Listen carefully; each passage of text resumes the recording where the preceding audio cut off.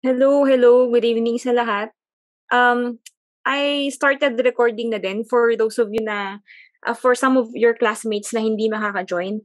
Again, the attendance for CS210 is not required. So, I will also post yung recording ng session na to sa Uvlen natin. Okay?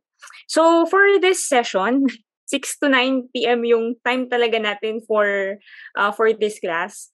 In my previous classes na may 6 to 9 din, usually asynchronous kami. So, hindi naman, at if meron kaming synchronous session, usually hindi umaabot ng 3 hours yung whole duration.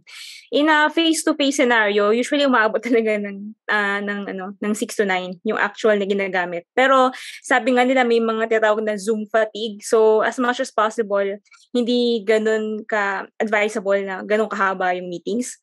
For this session, we have 2 lecture slides. The first one is lecture 1.1. It's Introduction to Algorithmic Problem Solving. Later on, meron tayong 1.2.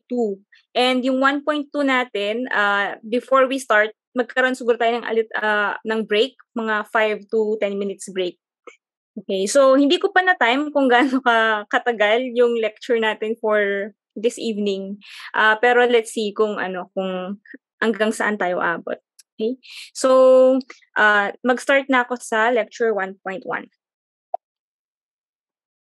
Okay, so yung overview ng lecture 1.1 consists of 3 parts. What is an algorithm? Fundamentals of algorithmic problem solving. So for the fundamentals of algorithmic problem solving, basically it's just the steps you need to follow when you design an algorithm. And then C is different problem types. So before we answer the what, let's start with why. So, bakit nga ba natin inaaral yung algorithms? We have 2 reasons why. Yung isa practical, yung isa theoretical. For practicality, we study algorithms because we wanted to be familiar with our toolset. So, if you encounter a computational problem somewhere, we should know kung ano na yung mga existing algorithms na available na pwede nating magamit. And for the theoretical reason naman, if you wanted to design a new algorithm and then analyze yung corresponding performance or efficiency of that new algorithm. Bakit necessary pa rin na nagde-design ng new algorithms? Because we wanted to have a better algorithm for a known problem. Sometimes we have a new variant of a problem, so necessary na mag-design ng new algorithm for that because sometimes hindi pa nag-exist yung solution. And ano pa yung other reasons? Computer programs na alam natin or familiar tayo now would not exist without algorithms. For example, like yung Google, we have the PageRank algorithm to identify yung mga top search natin. Ano pa ba? Even dating sites, may mga underlying algorithms na ginagamit for it to work. Okay, so aside from actual programming, studying algorithms is also important in developing analytical skills, especially yung problem solving skills, because in order to create an algorithm, mahahasa dito yung problem solving skills natin because we're basically solving a problem, just using a computer to solve that problem. According to the Yoda of Silicon Valley, sabi nga nila, si Donald Knuth, a person well-trained in computer science knows how to deal with algorithms. And by dealing with algorithms, how to construct or create, how to manipulate the algorithms. When we manipulate an algorithm, pwede magbago yung performance or efficiency ng algorithm na yun. And to understand them. So given yung mga nagawa na ng mga other computer scientists, we should be able to know how to implement it and understand them first. And then later on, if we construct an algorithm, we also need to know how to analyze them. So this knowledge is preparation for more than writing good computer programs. Sabi nga dito, katulad ng nabanggit ko kaninang rationale, it's a general purpose mental tool that will be a definite aid to understanding of other subjects, regardless kung ano pang industry, because like chemistry, linguistics, music, because there are always computational problems arising from those fields. The reason for this may be understood in the following way. Sabi dito ay, it is often been said that a person does not really understand something until after teaching it to someone else. Sa mga teachers na student natin, sometimes mas na-gets natin yung topic pag tinuro na natin yung particular topic na yon, compared nung tinuro lang sa atin, because you will need to know the details nung concept for you to be able to teach it to someone else. Ang alternative or corresponding analogy nun sa computer scientist is a person does not really understand something until after teaching it to a computer or expressing it as an algorithm. Either parang through pen and paper or by coding an actual algorithm sa machine. So, I think that's the rationale from Donald Knuth. Okay? So, what exactly is an algorithm, given na parang it's important in computer science? An algorithm is a sequence of unambiguous instructions for solving a problem. For obtaining a required output for any legitimate input in a finite amount of time. So, yung single sentence na to, we can decompose it further. An algorithm is a sequence of instructions. Hindi lang siya, teka lang ha, nawala yung spotlight. Yan. Hindi lang siya sequence of instructions but necessary na unambiguous yung set of instructions natin or sequence of instructions. This algorithm solves a problem, and when we say solve a problem, we obtain the required output for any legitimate input. And yung last statement na makukuha natin dito is the algorithm should solve that problem in a finite amount of time. So, dapat matapos yung pag-run ng algorithm na to. Ano pa yung mga other characteristics that we could get from this definition? Yung first na nabanggit ko is the non-ambiguity requirement.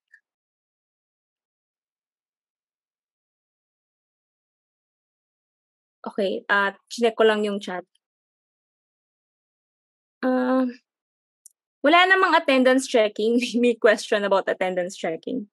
We will also share this recording if makaka-encounter kayo ng internet problem. So, babalikan natin yung content nung lecture. Okay? So, 16 na tayo. I think complete naman ang attendance natin now. Okay. So, babalikan ko yung characteristics ng algorithm. The first one is the non-ambiguity requirement.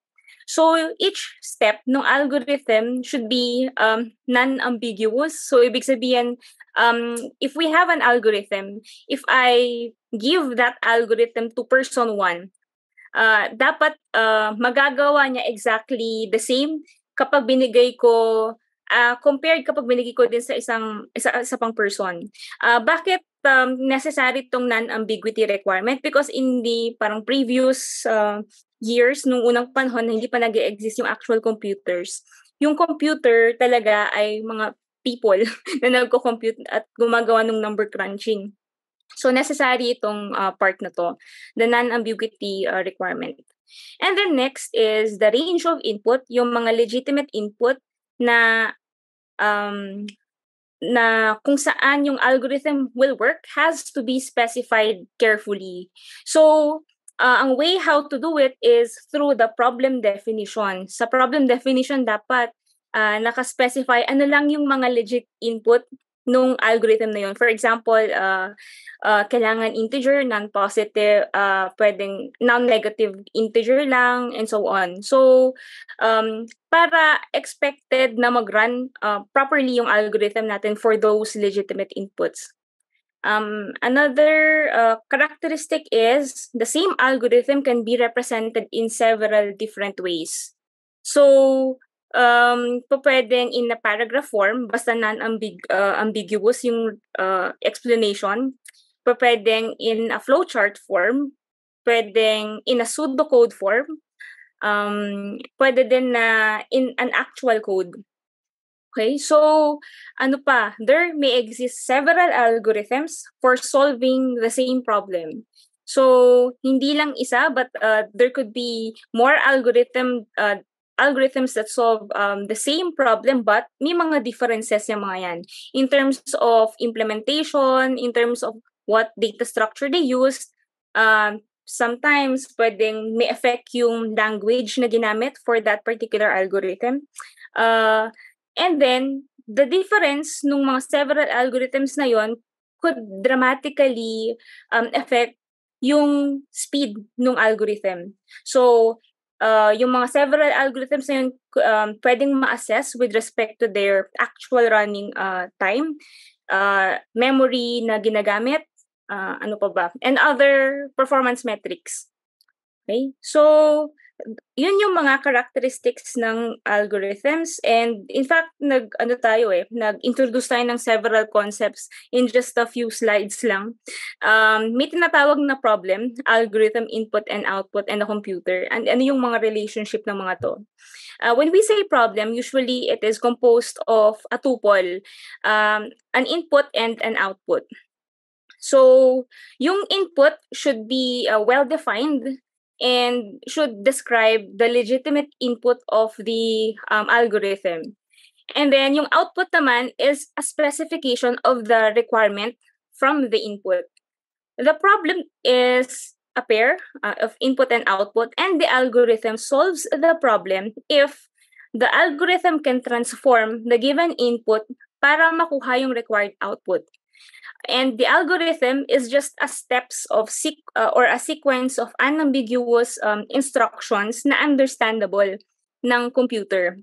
Pwedeng yung computer na to is a person, pwedeng yung computer na to is an actual computer na parang gumagamit ng von Neumann architecture, which is yung current computers natin now, or pwedeng it's a theoretical model of a computer like a Turing machine, quantum computers, or other non-conventional types of computer.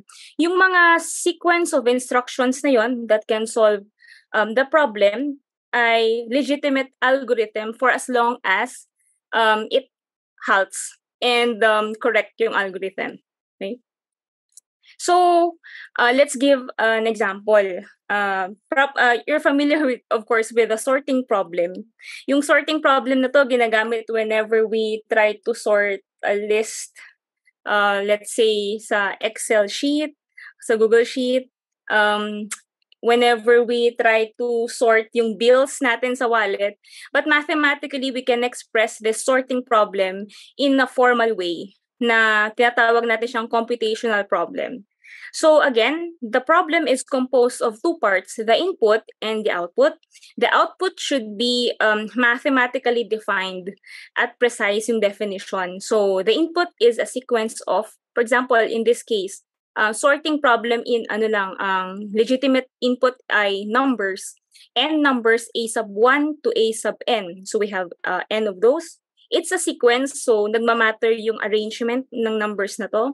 And the output is a reordering of this a sub 1 to a sub n, represented in this mathematical formula. Teka lang, dapat may prime to. A prime 1, a sub 2 prime, and so on. Such that yung mga a sub I prime is less than or equal to a sub I j whenever mas mababa si I compared sa j.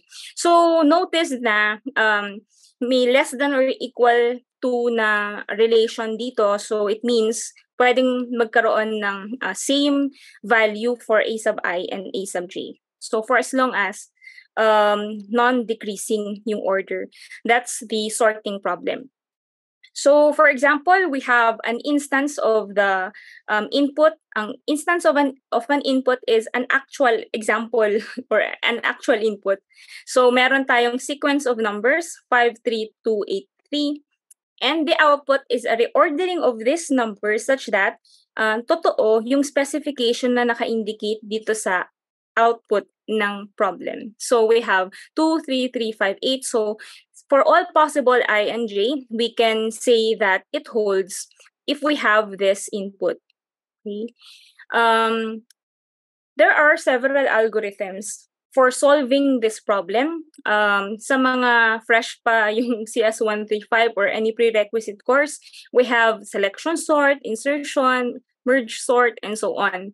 And yung performance ng mga different algorithms na to change depending on the structure used or pwedeng the actual algorithm. So may better algorithms compared to others in terms of running time. So we will discuss more about sorting problems in lecture 1.2. Okay, so another example is computing for the greatest common divisor given two non-negative numbers m and n. So the input here, two non-negative, not both zero integers m and n. Output is the greatest common divisor of m and n. Okay, so when we say greatest common divisor, similar din siya sa greatest common factor of two numbers. So divisible sila both by that GCD of m and n. And siya yung highest number na both sila ay divisible sa number na yon. So that's the GCD of m and n. So for example, we have m na 20 and n 15. So for the input specification, both sila non-negative, non-zero both, and both are integers. So it's a legitimate input for GCD of m and n. And then the greatest common divisor of the two is 5. Okay, so this is just an example, and we have several algorithms as well to solve this problem. For this lecture, we will provide two algorithms, the Euclid's algorithm and the consecutive integer checking algorithm. We will also share a procedure, not an algorithm, called the middle school procedure. Well, US-based kasi ito, kaya middle school yung tawag nila.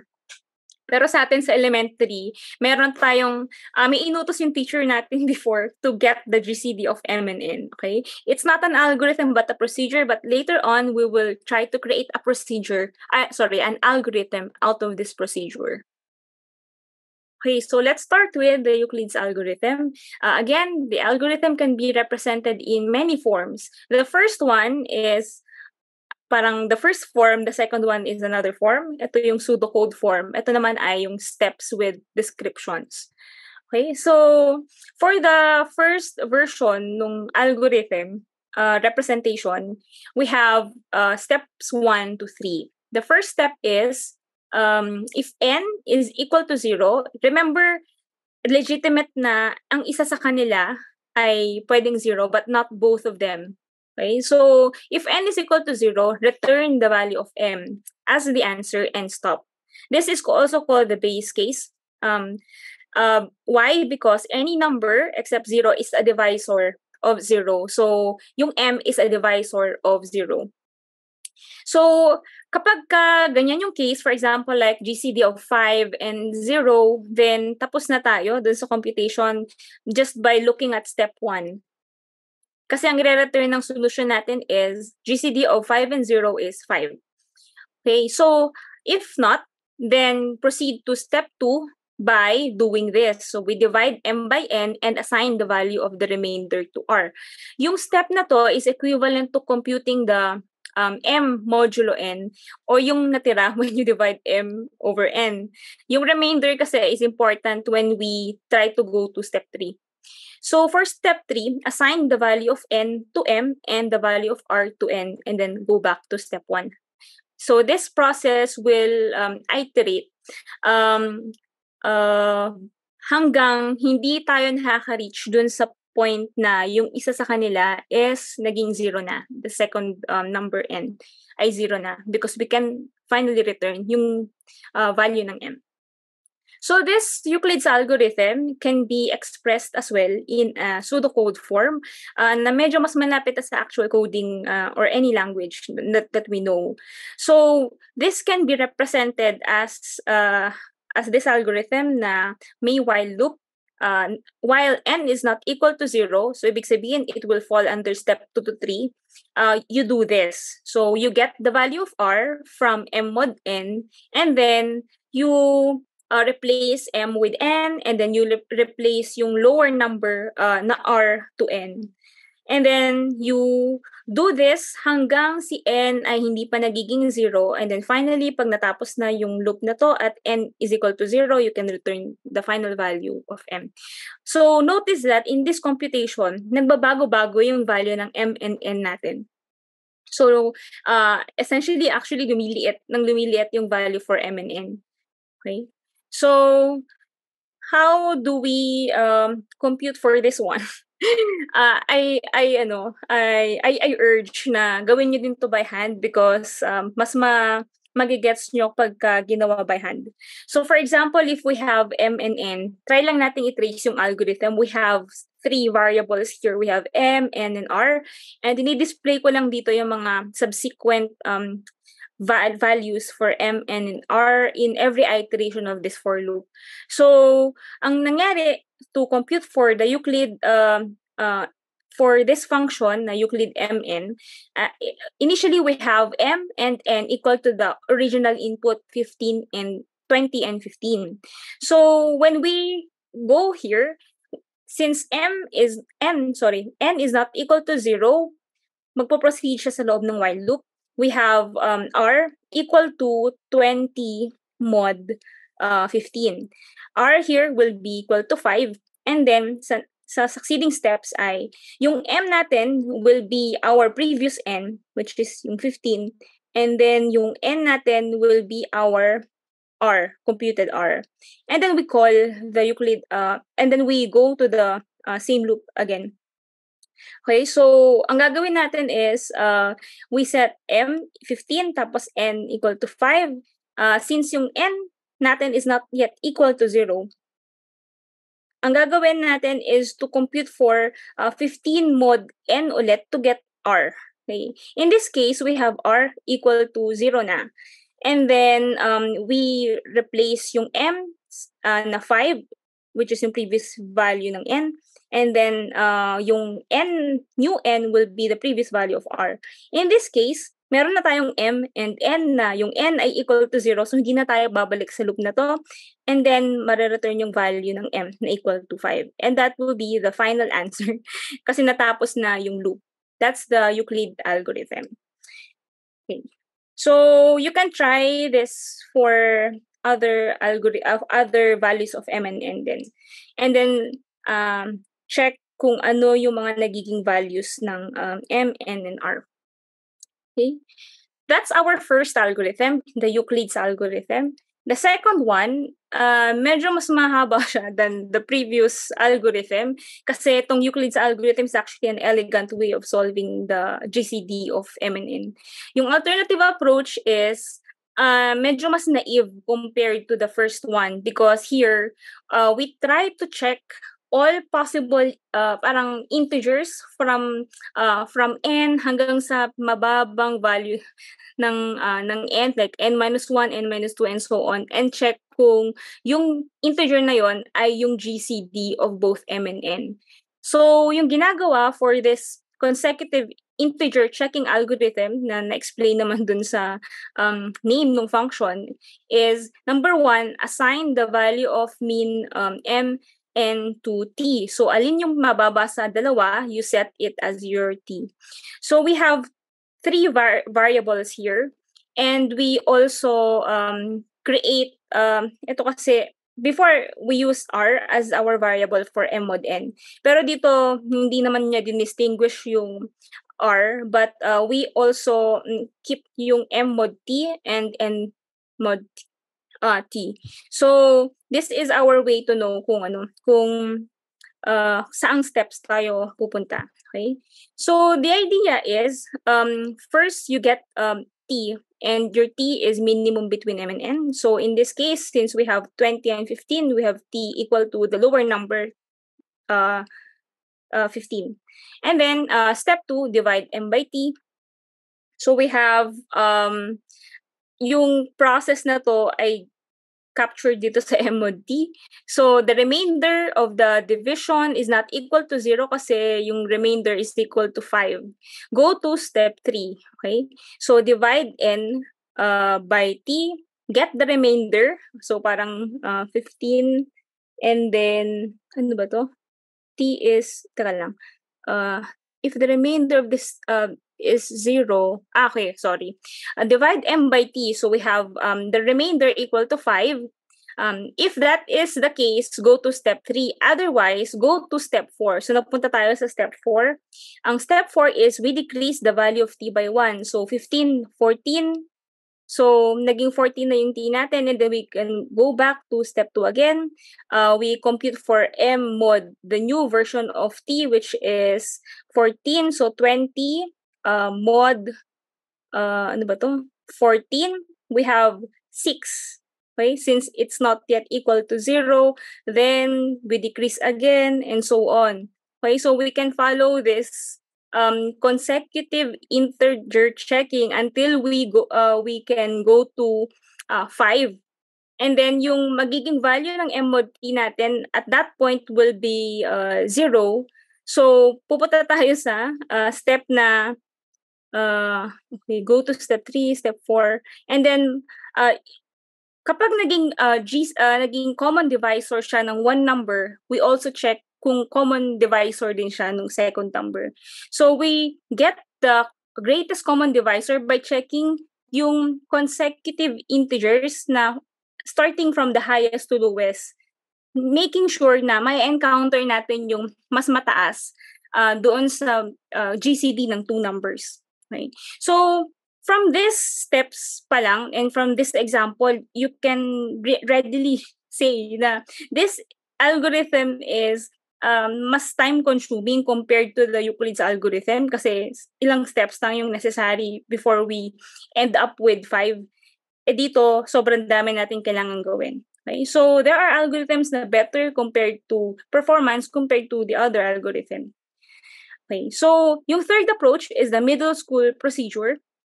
Ang sabi ng teacher natin, step 1, find the prime factors of M. Okay? So, may example tayo later on dito, okay? So, step 2 is find the prime factors of N naman. So, we get the prime factors of both M and N, identify all common factors in the 2' expansion found in step 1 and 2, and then later on, you compute the product of all the common factors. So, ang example is, if we have 20 and 15, all the prime factors of 20 is 2, 2, and 5, because 2 times 2 times 5 is 20. We have 15, 3 times 5, and all of these are prime numbers. So, meron tayong prime factors of M and N. We get the common prime factors of M and N. In this case, ang common prime factor nila is just 5. Okay? So, we have 5 here and another 5 here. So, ang last step is to compute the product. Since 5 lang yung common factor, then the GCD is 5. So, let's give another example na hindi lang isa yung common factor. We have 60 and 20. So, the prime factors of 60 is 2, 2, 3, 5. 24 is 2, 2, 2, 3. The common factor ng 60 and 24 ay, we have 3. And we have 2 na dalawa. So, we have 2 times 2 times 3. So, we have yung product nun, if we follow the step 4, we have 12. Okay pa naman, no, so far. The first thing that you'll notice here is that instead of an algorithm, it's called the procedure. It's called the procedure because for step 1 and 2, walang specific way how to compute for the prime factors of M and N. So the way how we can convert this procedure to an algorithm is to create a modified version of this one. Tapos, we will call a particular algorithm that computes for the prime factors of a number. So, if we create that algorithm, this middle school procedure ay magiging legitimate algorithm na. So, ano ba yung mga algorithms that compute for the prime factors of a number? Meron yung old algorithm called the sieve of Eratosthenes. It's circa 200 BC. And the method for finding all prime factors of a given natural number is through the sieve of Eratosthenes. Ang ginagawa nun is, step 1, we have to list down all the numbers from 2 up to our input integer n, so 25. Ang gagawin is, it's an iterative procedure na nagtatanggal tayo from time to time ng numbers doon. So, yung list dito, for example, in this second line, tinanggal na lahat ng factors of 2. So, wala na si 4, wala na si 6, 8, and so on. And then for the next iteration, we remove all factors of 3. So, natanggal na dito sa line na to si 9, wala na rin si 15, and so on. And then lastly, we have 5. Nalampasan na natin to kasi remove na siya dun sa list of prime factors of 25. Okay, so and then finally we have 5, and then natanggal dito sa part na to si 25. Okay, so these are all the prime numbers below a particular number na 25. And this is the corresponding pseudocode for that algorithm. So since we replaced the ambiguous step with an actual algorithm, we can now say that that middle school procedure is an algorithm. Okay.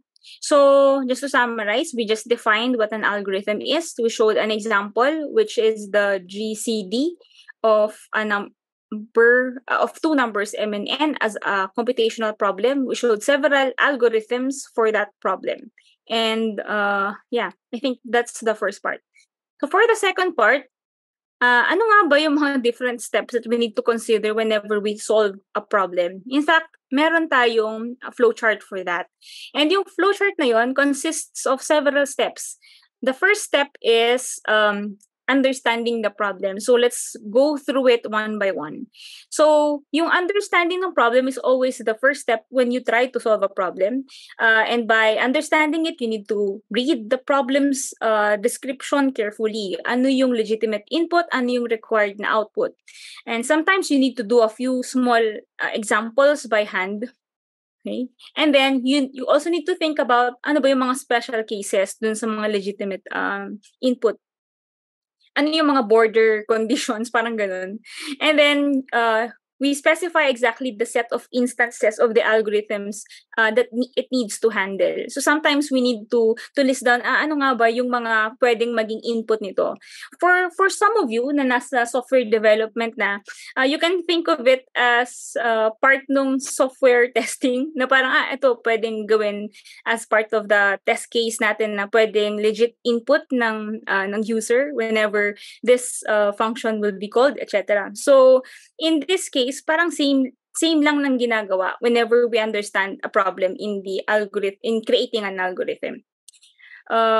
So when we say instance nga pala, it's an input to an algorithm. So yung kanina, if we have a specific input, it's called an instance to the problem. And it's important not to skip this part. Okay. So yung step 2 naman, itong part na to, we decide on several things. And we decide on several things by first identifying muna yung current scenario. For example, like we wanted to know the capabilities of the computational device.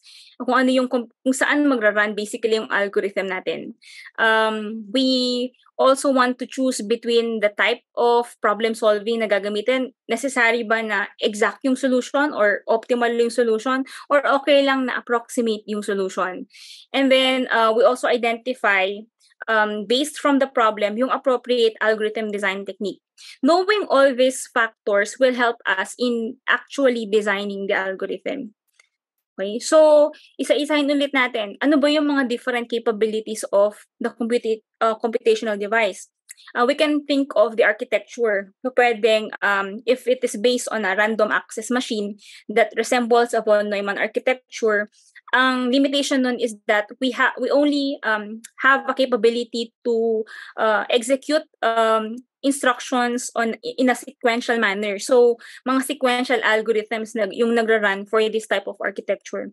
However, if we have another model that allows execution ng operations in a concurrent manner, we can explore parallel algorithms for that particular problem.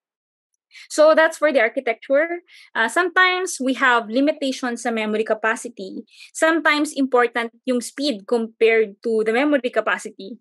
And sometimes we know kung saan magra-run yung algorithms natin, and then we know na limited yung connectivity kung saan magra-run yung algorithm na yun. So these are the different computational capabilities that we need to consider before we start designing the algorithm. The next one is choosing between exact and approximate problem solving. When we say exact versus approximate, pwedeng dalawang bagay yan. The first one ay, may mga problems na hindi talaga natin masosolve exactly because of their instances or because of the problem itself. For example, extracting square roots, solving nonlinear equations, and evaluating definitive integrals. Yung mga problems na to deals with real numbers, and we know that the computers cannot really represent real numbers hanggang sa pinakadulong possible representation because they are irrational numbers, and pwedeng non-halting yung digits natin for that number. So for these cases, hindi tayo makakakuha ng exact algorithm, but we can only provide an approximate solution for these kinds of problems with some tolerable error. Okay? Pangalawa na type ng exact versus approximate is when we have a problem na mahirap not because of their instances or kung ano yung pinaglalaroan na input, real or discrete. It is hard to get the exact solution because yung mga existing algorithms for that problem is too slow at hindi natin maaantay if we will require na exact yung solution niya. So sometimes we can settle for good enough solution for those kinds of problems. Yung first category of problems, ito yung mga dealing with continuous na numbers.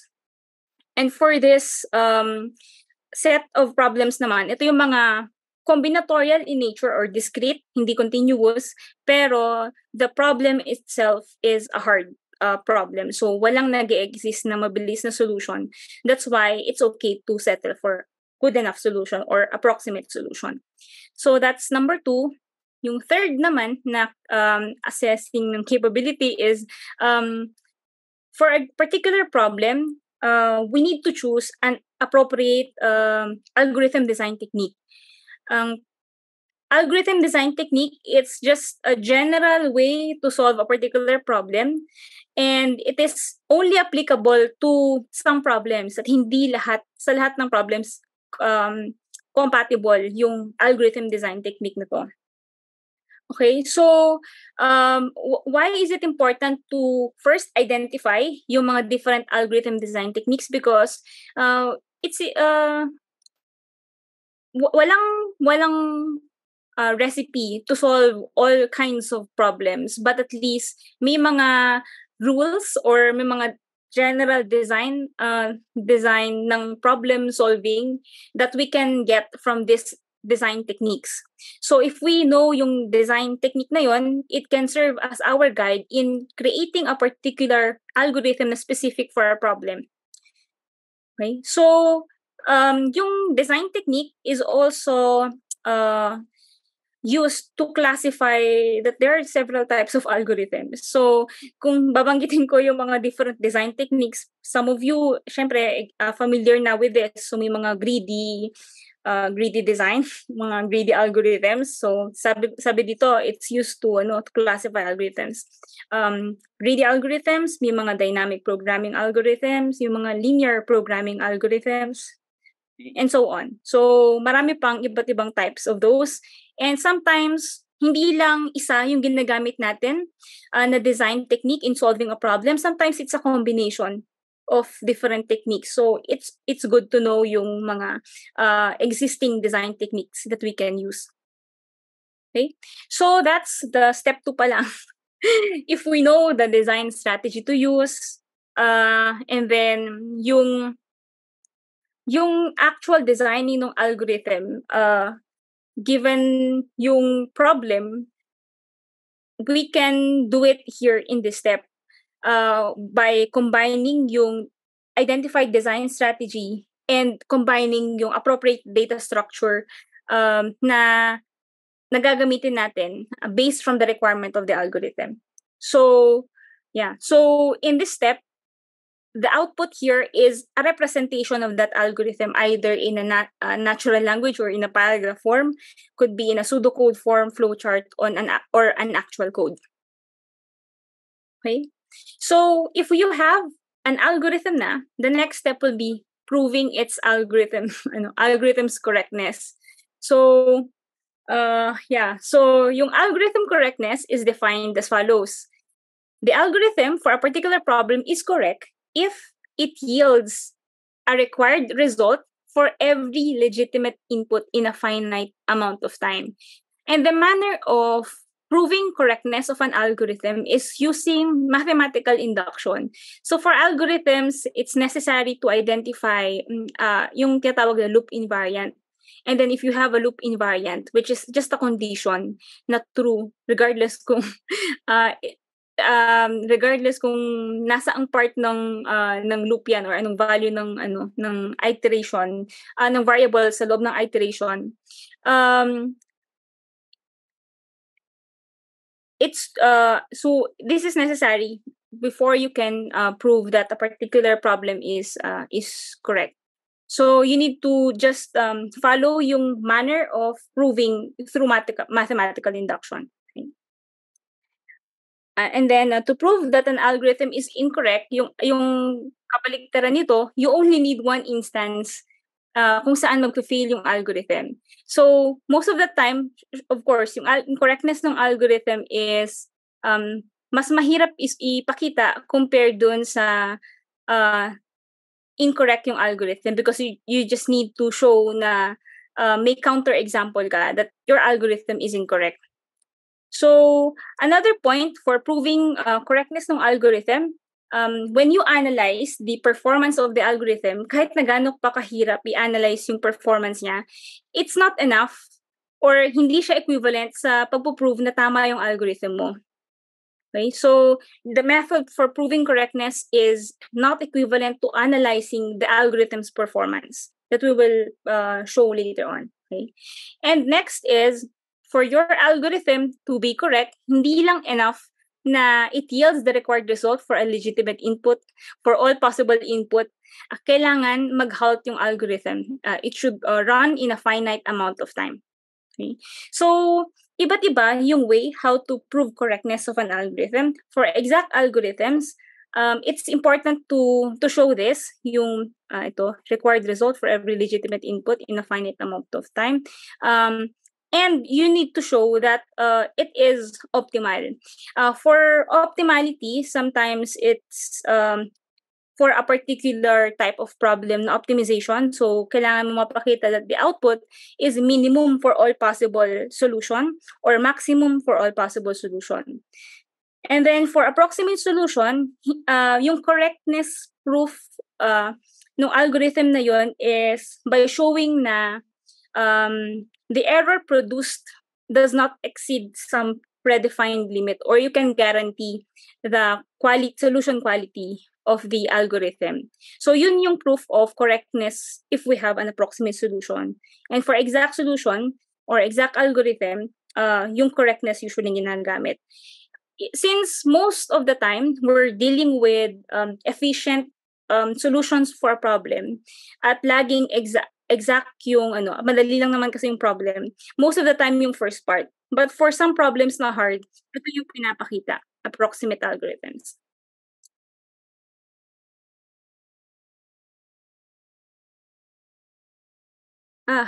Yes. May message lang. Yeah. annotated tong slides na to. I also included some missing parts para ma-aid dun sa sa discussion. So later on, I will upload the updated slide. Yeah, meron naman. Pero sometimes may mga parts na dinagdag ako dito. So hindi nyo na siya nakita nung in-upload ko siya sa Tuesday. Wala siya dun sa version na yun. Okay. So, nasan na ba tayo? Okay. So for example, if we wanted to prove yung correctness ng Euclid's algorithm, it's enough to show two things. The first one is to prove that the statement na GCD of M and N is equivalent to the GCD of N M mod N.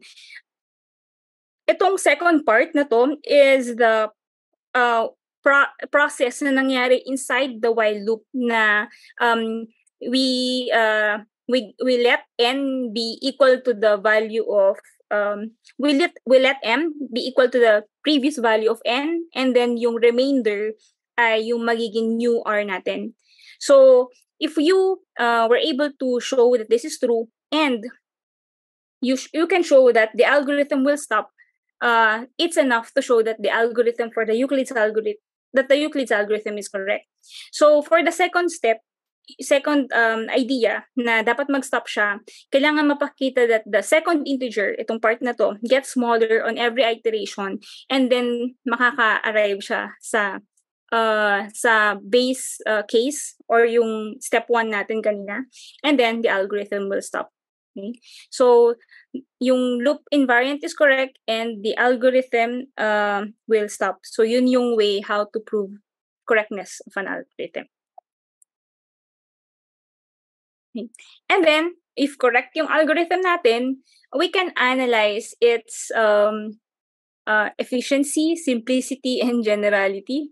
So for efficiency, may way tayo how to compute this. For the time efficiency, we have yung several notations to identify its running time complexity. For space efficiency, it's the space or the memory usage or memory na ginamit ng algorithm na yon.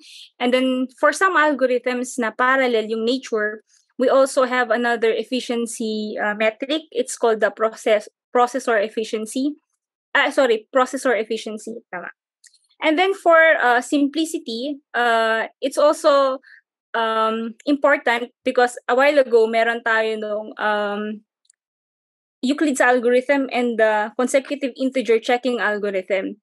When your algorithm is simple enough, mas mababa yung chance na magkaroon ka ng problem in terms of implementation or coding the algorithm. So, factor din yun for saying that your algorithm is good if it's simple enough to be coded and simple enough to debug later on. And then, generality of an algorithm. The algorithm is general if it can solve a general problem for if it can solve a general problem. Another generality metric is if your algorithm can accept a lot of parang feasible or legitimate input. So yan. So, but most of the time, ang take into account lang when you have a particular problem and identifying the best algorithm for a problem is with respect to this two, time efficiency and space efficiency. And because hindi na ganun ka expensive ang space efficiency for the general case, ang nagiging metric for saying that your algorithm is good is usually through the time efficiency. For space efficiency naman, for some problems siguro na limited yung memory at ito yung priority niya, sometimes this is even more important compared to the time efficiency. So aside from these three na metrics for saying that an algorithm is good, may other assessments pa. Sometimes with respect to solution quality, gaano ba kalaki yung error na makukuha natin for this algorithm? At ito ba yung parang worst na error na pwede nating makuha? Ano pa ba? Communication complexity. Yung I/O usually yung pinakamatagal na type ng operation. So, gaano siya nangangailangan ng information from another processor. So, pwede siyang ma-measure with respect to its communication complexity, lalo sa mga algorithms na may kailangang data somewhere else. And then, yung information complexity, later, mas i-describe ko tong type ng analysis na to when we deal with types of problems na limited yung information nila. So, we will see more of this in part 3. Okay?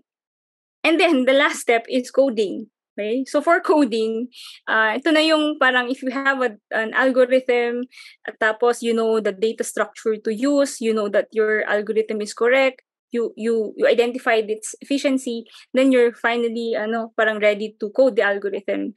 The challenge here is if you have an algorithm, yung translation ng algorithm mo to an actual code, is it correct or efficient ba yung pagkaka-translate mo?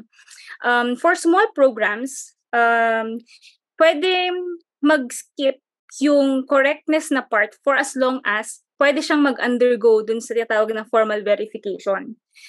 For large programs, hindi correctness yung napoprove but validity of your program through software testing. So, ang ginagawa na lang is to identify na ito lang naman most of the time yung mga legit input at ito yung mga required output.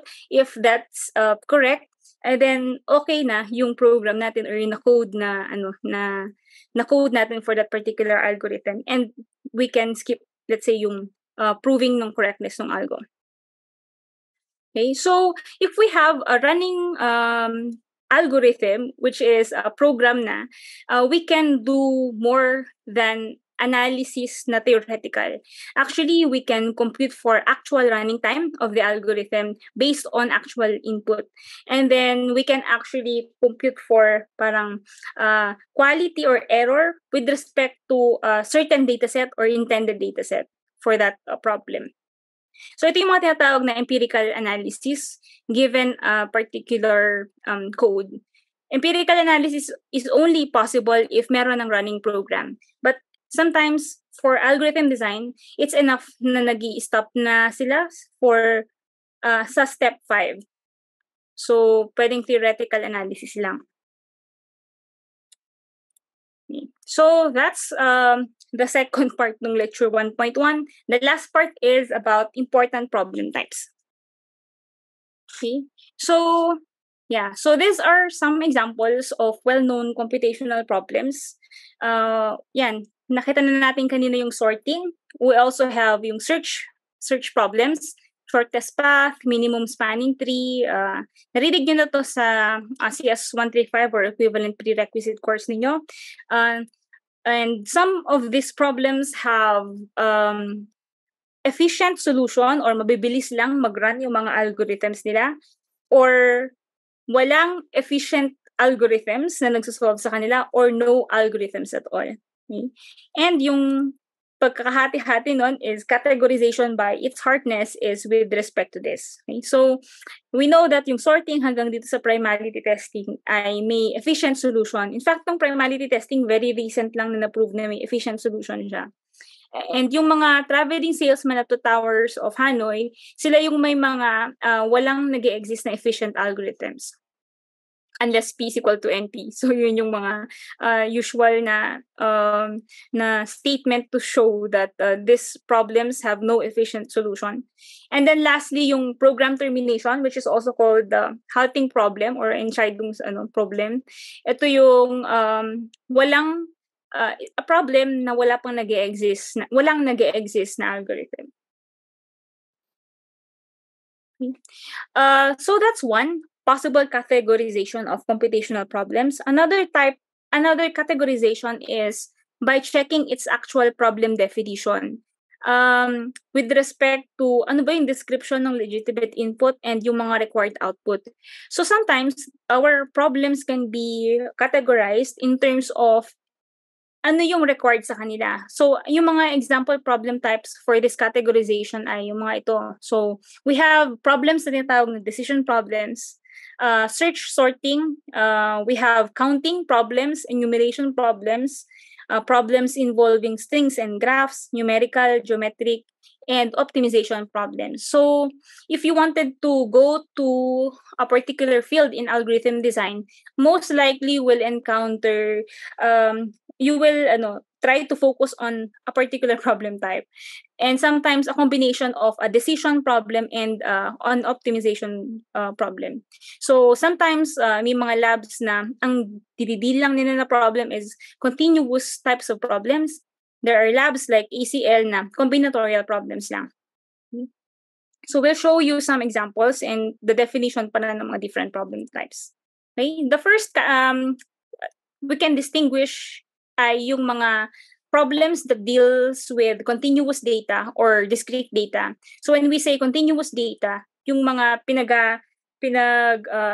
lalaroan niya na type ng data ay mga functions, whether it's linear, quadratic, cubic, mga real numbers, differential equations, integral equations. And then for discrete, ang minamanipulate naman niya na form ay yung mga discrete structures like sets, sequences, strings, graphs, and integers. For most of our algorithms to be presented in this course, we will focus more on the discrete types. Okay, so there are other courses that focuses on continuous problems that deal with continuous data. Okay.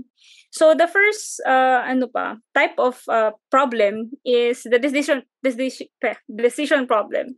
It's called the decision problem because the answer for every input instance is either a yes or a no. For example, in primality testing is a decision problem na ang input is an integer n, the output is either a yes or a no. Yes if it's a prime, otherwise no. So, may mga other types of problem na can be converted into a decision problem. Sometimes, nag-iiba yung complexity ng problem whenever you convert one problem to another problem. But not necessarily yes or no lang yung solution for a decision problem. Ibig sabihin nun, it's an easy problem. Okay? So, may tinatawag din ng mga search problems and yung usual form nila is given a value called the search key, and set, we identify yung location nung search key na yon in the given set if it exists.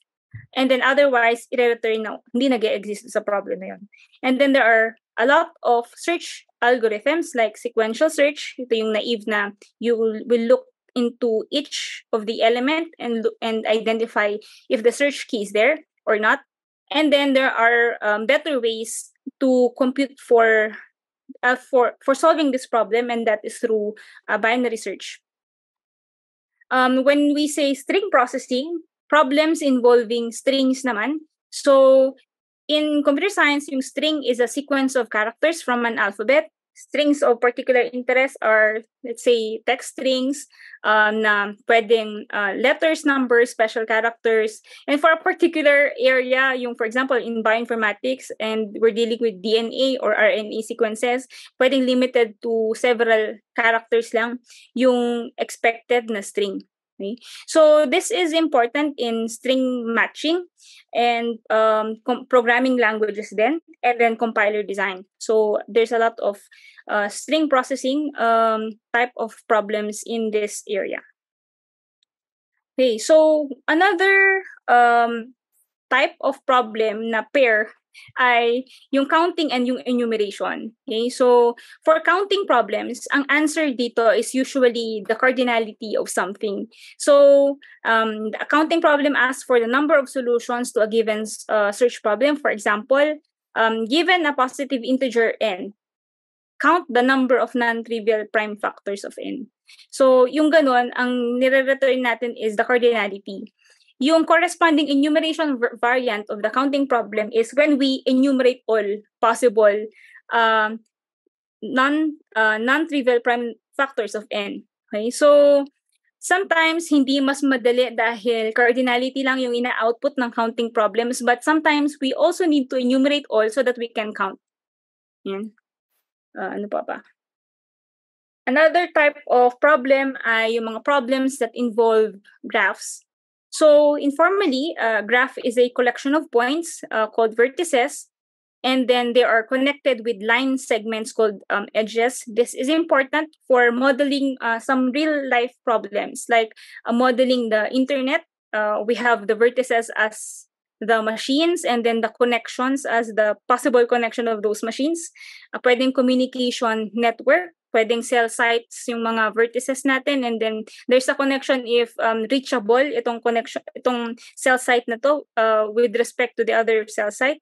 Pwedeng transportation network. So pwedeng these are actual road lines from one city to another, and then in general relationship of different entities, where entities yung mga vertices natin and yung edges are the relationship between those entities.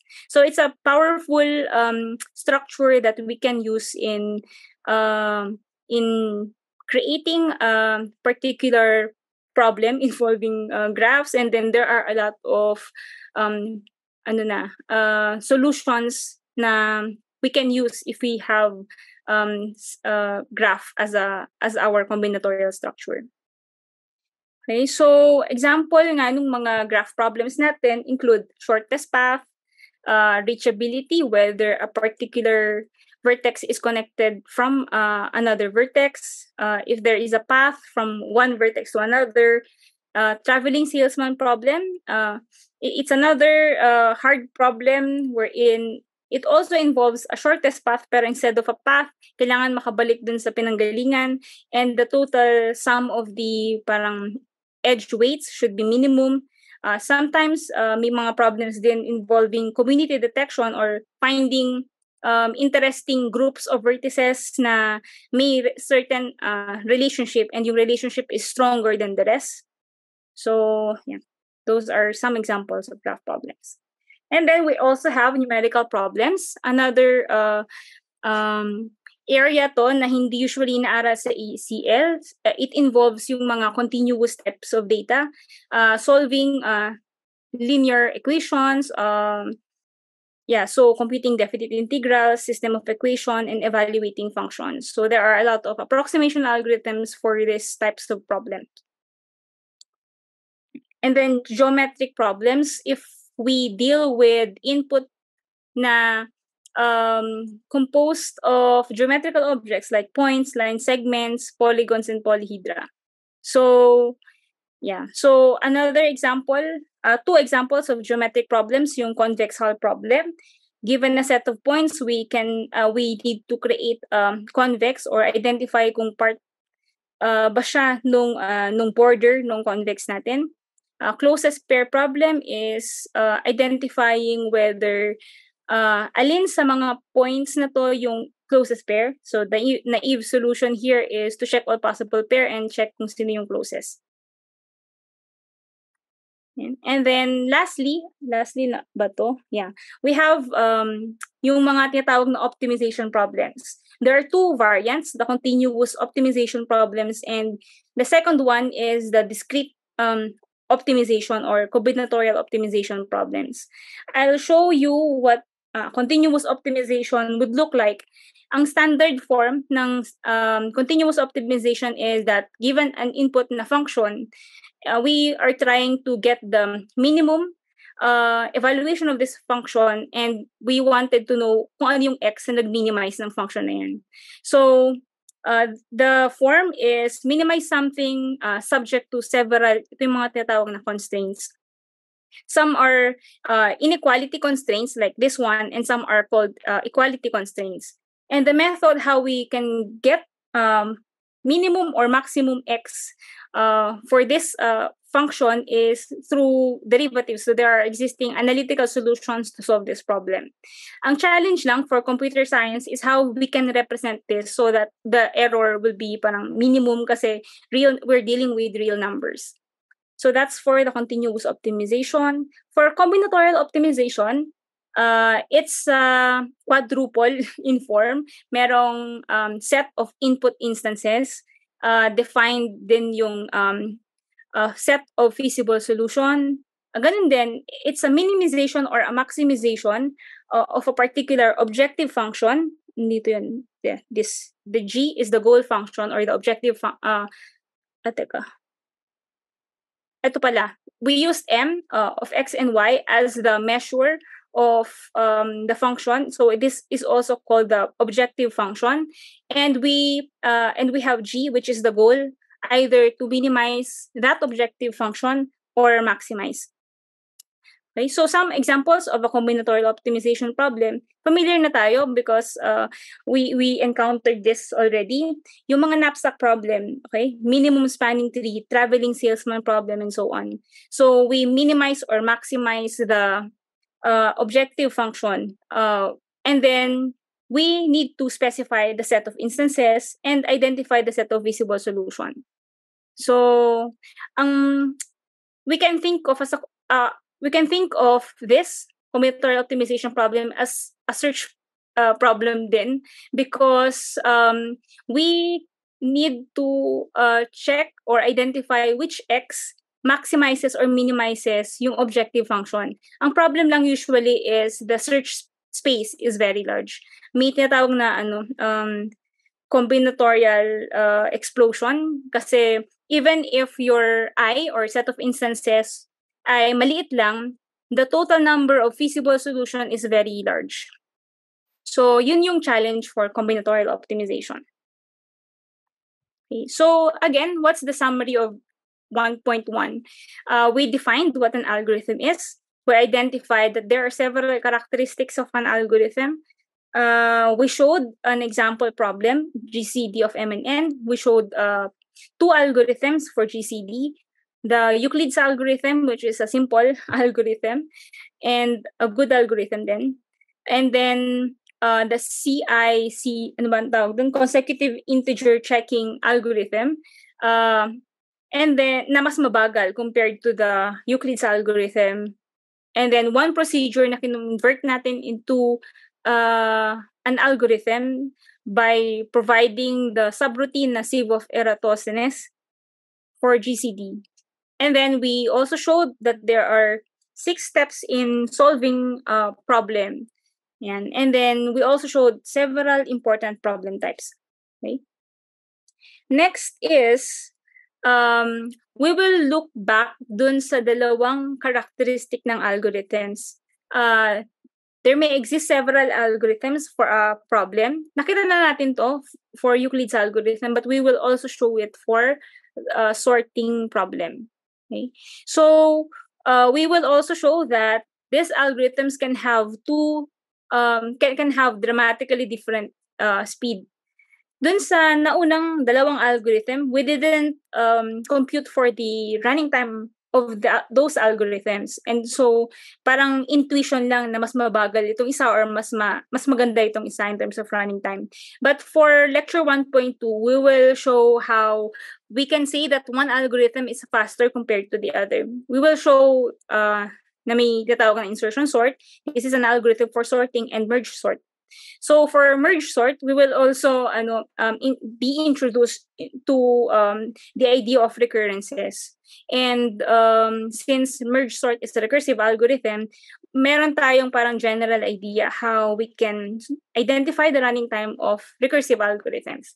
So this is meant to be an introduction lang to analysis of algorithms. Yung mas detailed version of this lecture will be next week pa.